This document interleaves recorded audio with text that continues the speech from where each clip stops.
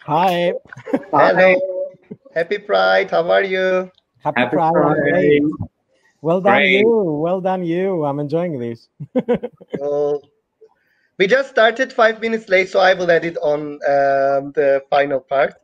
Sorry for that. How are you doing, Christos and Doğukan? Doğukan, you go first. Oh, okay. I'm doing good. I'm doing good. Trying to get used to the new normals and the new standards. But I'm loving this. I'm loving this joint Pride. It is going really well. I'm so excited about it. What I can say is that I'm amazed. Well done, you. Both of the organizations and all the people who are working for this. Looking at this footage from the Pride really woke up some memories, to be honest. And what I can say is that, you know, it's great that you pulled this over, and in this way we are uniting everybody, all the cultures on the island, not only Greek and Turkish Cypriots, but also Maronites, Armenians, Latins, all the nationals under this what we call gay culture. So well done for the unification, at least the digital one. Yeah, it feels amazing to be part of it. Yeah, and I want to thank you for joining us in this session. So in this session, we will talk about LGBTI pluses and the health. So it is a broad issue, but we will try to summarize and just pinpoint some of the issues that we are facing. But before starting, I know both of you really closely, but for the ones that who might not know you, I would like you to introduce yourselves, what kind of things you are doing, what your organizations are doing. So a brief introduction to the session, please. Yes. Christos, do you want to go first? Yeah, whatever. Doesn't matter. Okay, obviously, I'm here representing the AIDS Solidarity Movement, which is an organization established in 1989 in the Republic of Cyprus. It's a non-governmental, non-for-profit organization. I joined the organization in 2015, and I'm the communications representative. And we also, first of all, let me say a few things. Like we basically work around supporting people living with HIV, their families, their friends, their partners. We're advocating for human rights, and especially when it comes to human rights related to the people who live with HIV. And we are promoting sexual health and prevention and general awareness until we reach to zero diagnosis. We have been working very closely with both organizations, both Accept LGBTI Cyprus and Queer Cyprus Association. We do strive to have an inclusive approach to all cultures on the island and internationally.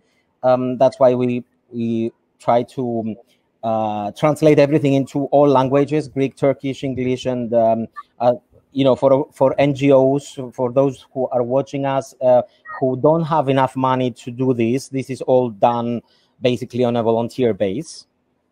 And what I can say on a personal level is that it's almost 10 years since the first International Day Against Homophobia, when I participated in the island when I came back from my studies and living abroad. And it's 10 years already, and look at us where we are. Exactly. Doğukan?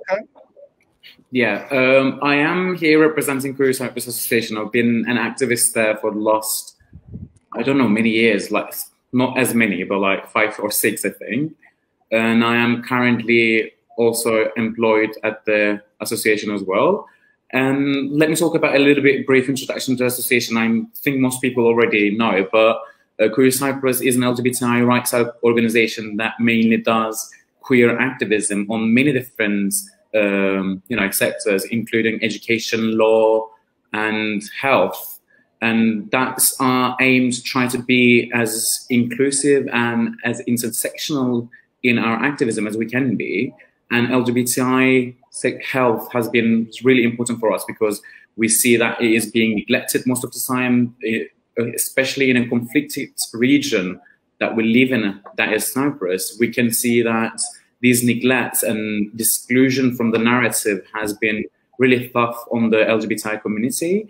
Therefore, we focus our activism as well on the LGBTI health more so than the other areas as well. And we focus on, gender reassignment. We focus on sexual health, HIV. We try to be as inclusive and as intersectional within the sectors that we work in as well. So let's just keep it at that, I think. Yeah. So we will talk about the stigmatization or exclusion from society, discrimination in many levels, especially when it comes to sexual health, which sexuality is still taboo in our country. So, but before going to that, we hear many terms like PEP, PrEP, or U equals to U.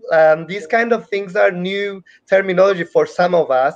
And in order to understand what's going on all around the world, especially also in Cyprus, what kind of combination prevention methods are there? What are we promoting? How we can protect ourselves and all this kind of stuff. I would like to have a brief introduction to this.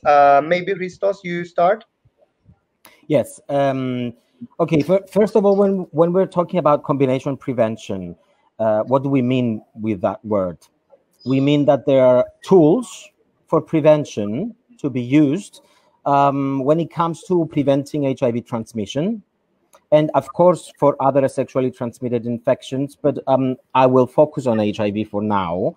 Let me start first by saying that it's important for the people who are watching us right now to know that being HIV positive and having an AIDS syndrome is two different things. It's not the same thing.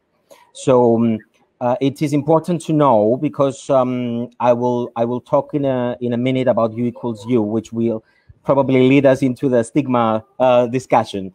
But in order to prevent HIV transmission, we have to look at the main routes of transmission, how HIV is being transmitted.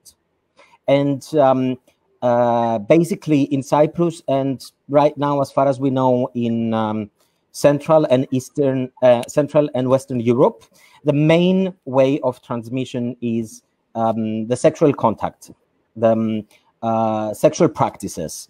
Not only between men, just to break some stereotypes that people may have, just by mentioning that worldwide we have, out of all the people who are living with HIV, 52% are women, and 48% are men.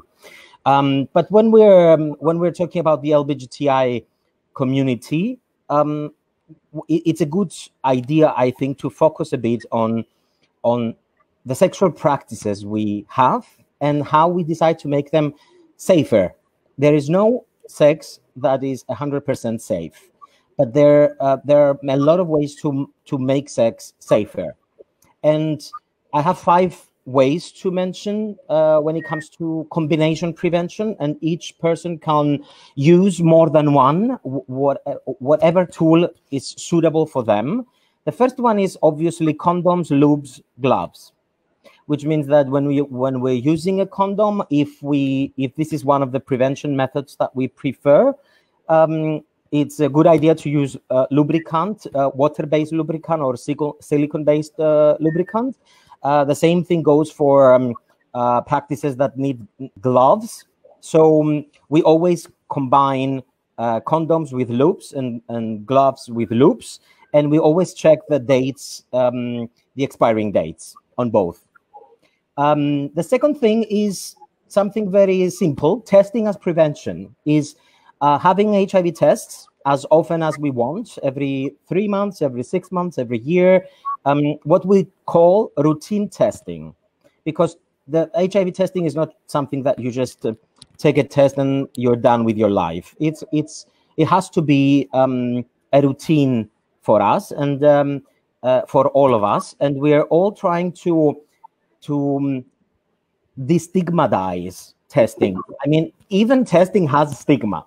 You know, it's okay to have a test as often as you think it is important, and that's why we've established the Cyprus checkpoint, which is the Center for Prevention and Information and Testing for HIV and other sexually transmitted infections. We operate in the south. We have a newly established space in the area of the old Lefkosia in the south. It's walking distance from the checkpoint, the Lokmachi Lidra checkpoint, and we have had cooperations with Queer Cyprus in the past, where we even had HIV testing in the buffer zone. But now people can actually book their appointments and come and get tested in a safe and non-judgmental environment. Now there are two new, they're not so new, but they're new to us, methods of prevention, PEP and PrEP. They are acronyms. So PEP stands for post-exposure prophylaxis, and PrEP stands for pre-exposure prophylaxis. So we're talking about antiretroviral treatment. This is the pills that people who live with HIV are also taking. But in this case, people who are negative and want to stay negative can use these treatments as prevention, which is very important because it's really making the gap between people who have been diagnosed with HIV and people who are not living with HIV even smaller, because people can use the same treatment more or less. The people who are using the treatment because they are positive, they are treating the virus that they live with, and they are managing the virus to such an extent that today we know cannot be transmitted if the treatment is used properly, and effectively. But for people who want to use this treatment as a prevention, PEP, the post-exposure prophylaxis, exists in Cyprus. So it's, at least in the south, it's free, and in around the countries of European Union and in other places of the world.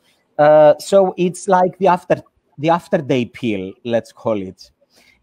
Actually, it's a treatment that lasts usually for 1 month. You have to start this treatment within the first 3 days of an intercourse, a sexual intercourse that you may think that could be a reason for HIV exposure. And it works up to a very high percentage, especially if the earliest you started, the better it works. It doesn't work after the first 3 days. PrEP now, which is the pill before, let's say, which is the pre-exposure prophylaxis, is not exactly just a pill. So it's a strategy. It's not a pill that you're taking and you go and have sex. But there are different ways of using it. Different regimes and different methods of using PrEP. The most effective is taking a pill every day and continuing to be taking the pill. So after the 5th day, there is up to 99% of prevention for HIV transmission when it comes to anal sex. I'm saying this because this period is slightly different when it comes to vaginal sex. And I'm talking both about cis and trans people, depending on their genitalia. So PrEP doesn't exist in Cyprus officially, unfortunately. We are advocating for that. We want PrEP to be in Cyprus because it's the only one method that is not here. And the good news is that it is accessible online. People can go online and buy it and use it. So what we did is we've created a website. Right now it's in Greek, and we need to translate it in Turkish and to English to explain people on how to use the treatment if they decide to take responsibility and buy the treatment online. And this brings me back to the last part, which is a great scientifically proved truth. We now have the evidence, the scientific evidence, to state that any person living with HIV who is under effective treatment and their viral load is undetectable cannot transmit the virus even through sex without condoms, without protection or PrEP. So this changes everything. What does that mean? The people who live with HIV are living with a virus. So they are taking daily treatment to monitor the virus and have a healthier life, live just as all the people who are not living with HIV when it comes to living with the virus. So the treatment is really helping them and supporting them in terms of managing the virus. But the treatment is doing something else also. It minimizes the virus to such a small level, which is under 20 copies of the virus per ml of blood. So when we're talking about these small numbers, under 200 copies, we say that the person who lives with HIV is undetectable, and the virus is undetectable. And I think it's better. It's a better term to say that the virus is undetectable, not the person. You know, and when the virus is undetectable, it is also untransmittable.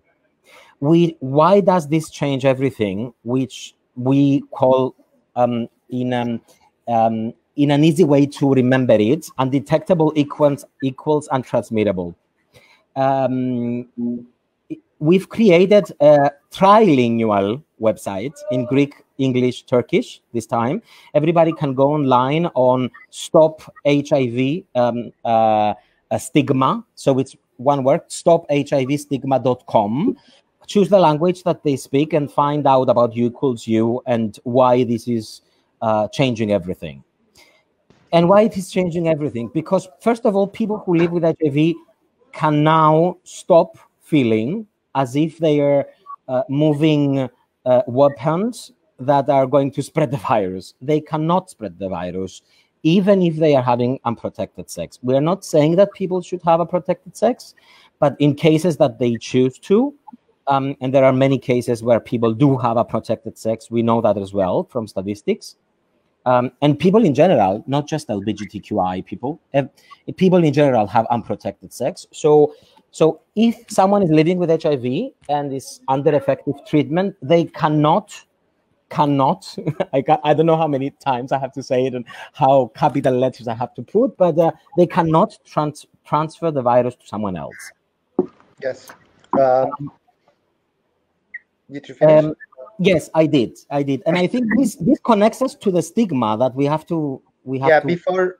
Before going that, maybe it's better to listen from Doğukan. What's the situation in the northern part? You actually mentioned some of the availabilities of these prevention combinations. There is one question before going to Doğukan that I hope Doğukan will summarize also what's the situation going in the northern part.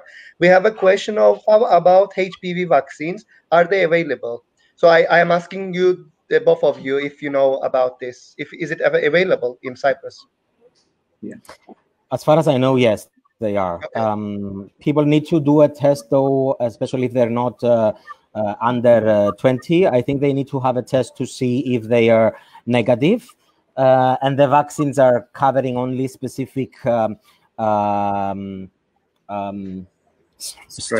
strings, yeah, of the different virus, but it is available, yeah.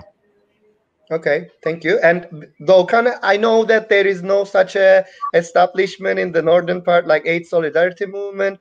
we have some NGOs like Queer Cyprus Association or Patients' Rights Association that are trying to deal with this kind of issues, but of course their main target is not HIV or AIDS, so that it's not always their priority. I think that there is a huge need of this kind of establishment, I believe, in the northern part as well, so that we can be more specific, more into the target, because as far as I know in the legal text, we are deporting people who are living with HIV if not they are not citizens, and there are many other issues that's going on. So I hope that Doğukan, you will summarize us the availability of this kind of prevention combinations and also the situation. Then we go to the stigmatization part.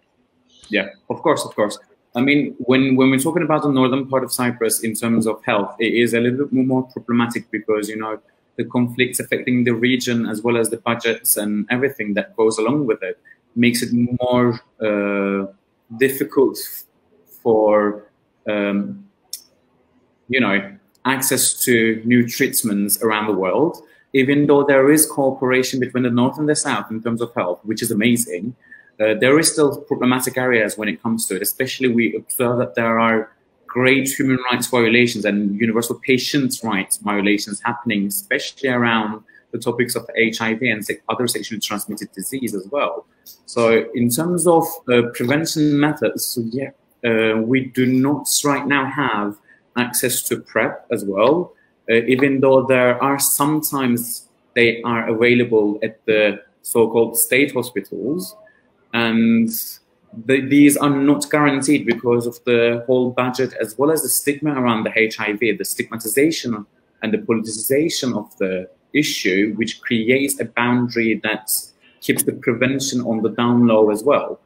So we do see, like you said earlier, that there is a need for an organization that works specifically on HIV, which we are in the process of trying to establish right now as well, which is important to mention here as well.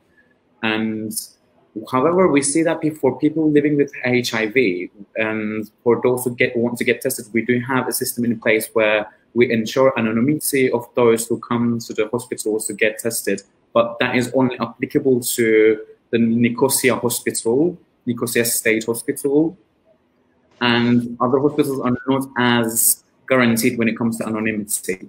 And they use a coding system which allows for those who test positive and who are living with HIV to access the medications, which are free as well. However, we do see that, like I mentioned earlier, due to budgets and the whole legislative part of it and whole politics and social stigmatization around HIV, we don't have enough medication sometimes, and there are times that people living with HIV go a month or 2 months without having access to their treatment, which is, and which is basically preventing their treatment, which is putting their life at risk at some level, and that's definitely a human rights violation that needs to be stopped. And like you said earlier as well, when someone tests positive for HIV, if they're not a citizen of the northern part of Cyprus, they're being immediately deported, which is one of the biggest issues that we have faced so far in the north, because that reduces the amount of people who are willing to go get tested.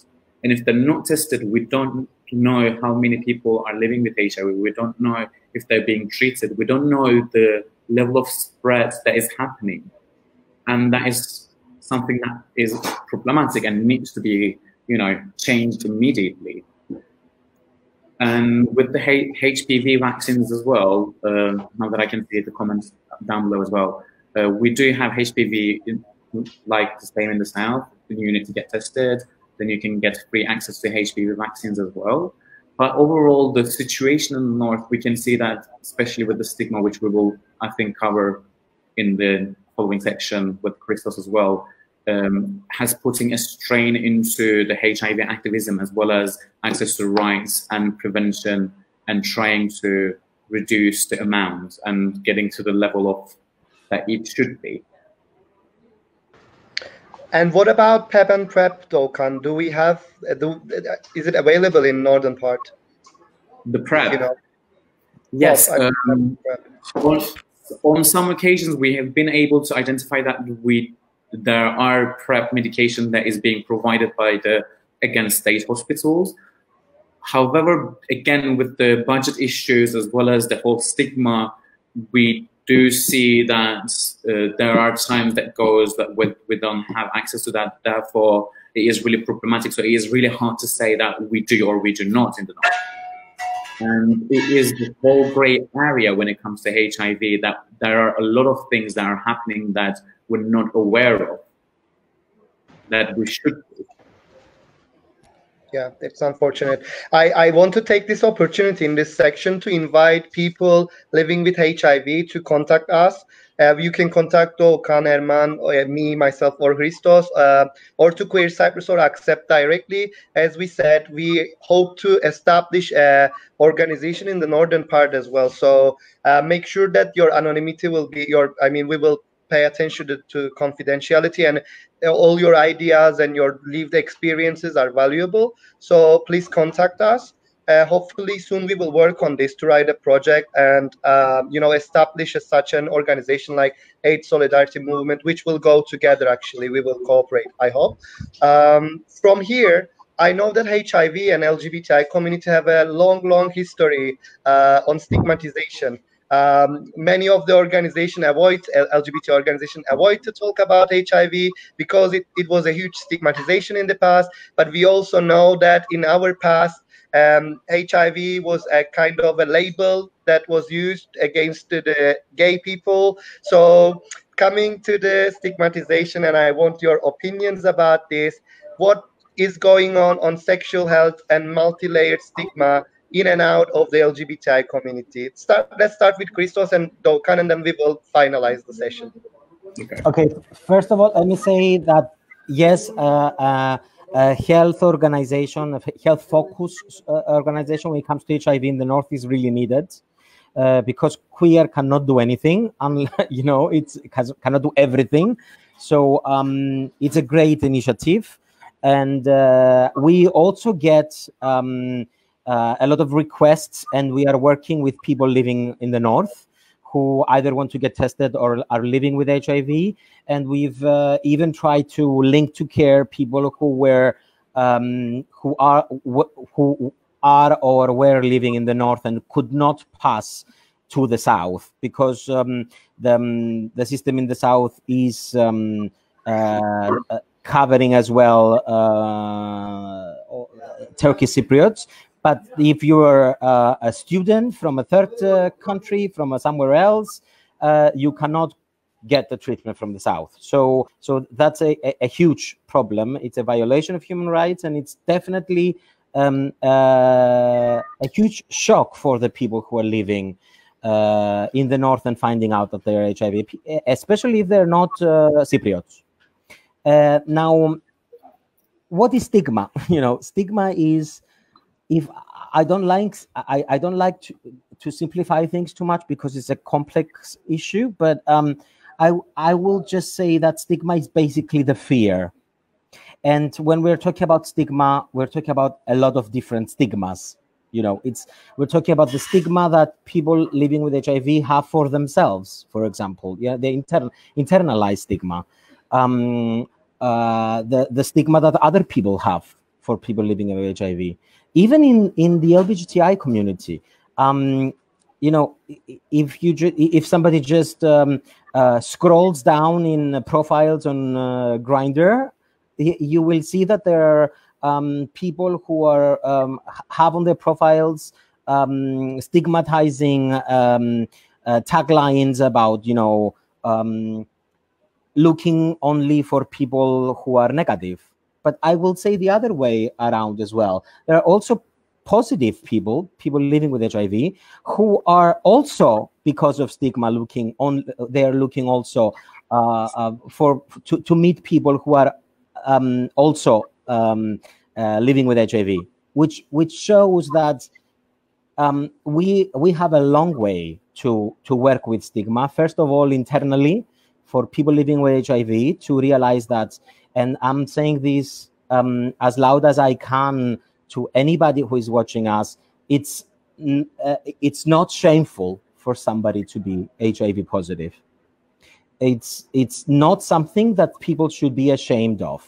Just like people should not be ashamed if they have any kind of disability, or which is, you know, living with HIV is not a disability, of course.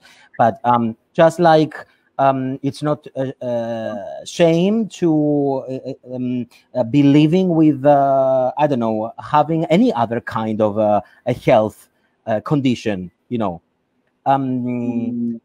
So the first thing that we have to realize is that the U equals U is changing the era to end fear.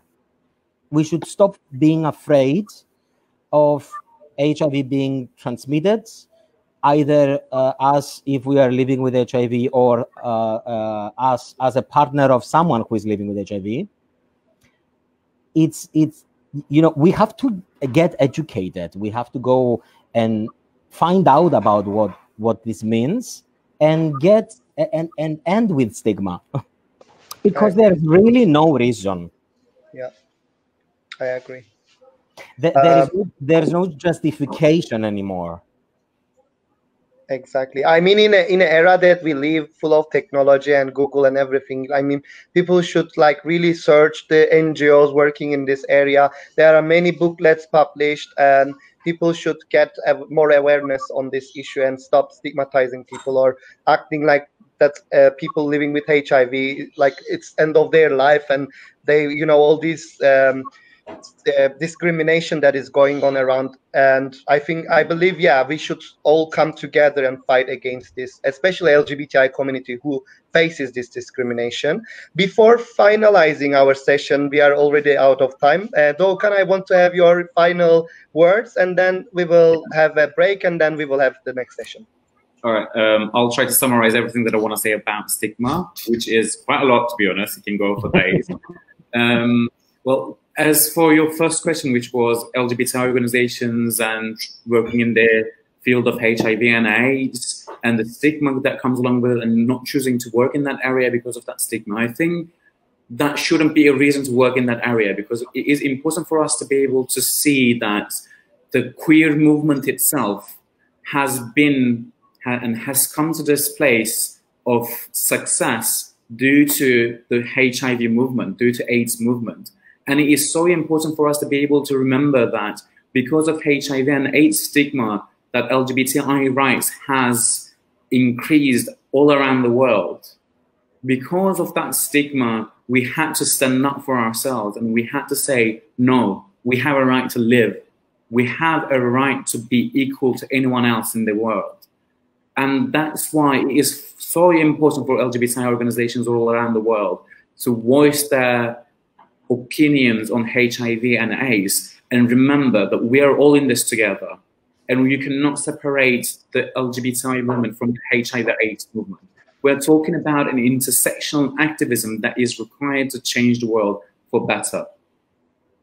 And as for stigma in Cyprus, we know that currently in the northern part of Cyprus, we know studies that highlights that most of the university students still think that HIV can be transmitted through using the same toilet with someone who is living with HIV.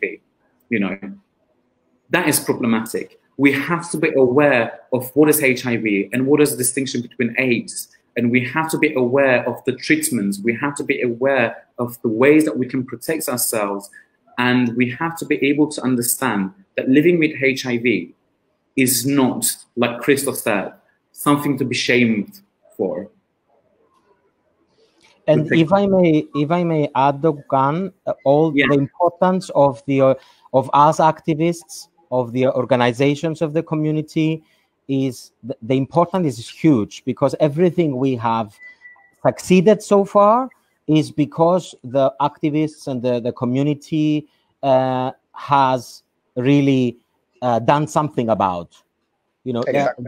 The results are amazing. Even when it comes to the treatment, it was a cooperation of the medical world and the activists. So if anybody wants to contact us, we are on Facebook, we are on Instagram. Feel free. Exactly. Thank you very much, Christos and Doğukan.